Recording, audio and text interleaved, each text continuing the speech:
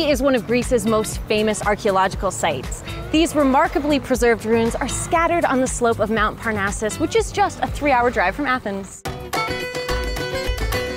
Head inside the UNESCO World Heritage Site for your walking tour and learn all about the ancient Greek civilization in Delphi from your guide. It's one of the most interesting sites because it is considered as the area where it used to be the center of the known world in the antiquity. It's one of the oldest temples that we have in the area of Greece. Wow, I cannot believe what good shape these buildings are in. For being 2,500 years old, it's amazing. The city became a sanctuary to the god Apollo and home to the famous oracle of Delphi, a trusted oracle from which the spirit of Apollo gave advice on everything from domestic matters to war.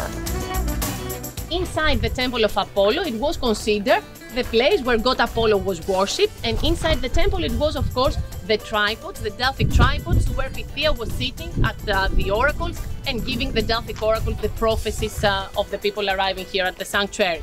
This is a very important part of Greek mythology because they believe this is where heaven and earth met. It's kind of spectacular.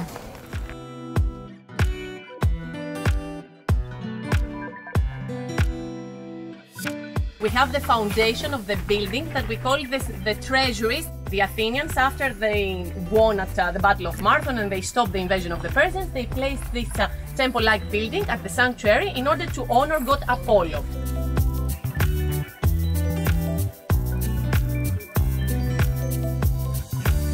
All right, we checked out the ruins. Now let's go into the museum to see some artifacts.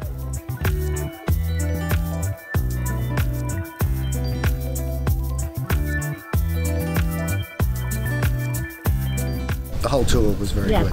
Everyone always goes to Athens and does, all of the things there, but there's so much more further out. I love looking at the rocks and just getting up there into the views. Delphi is the perfect place to really immerse yourself in Greek mythology.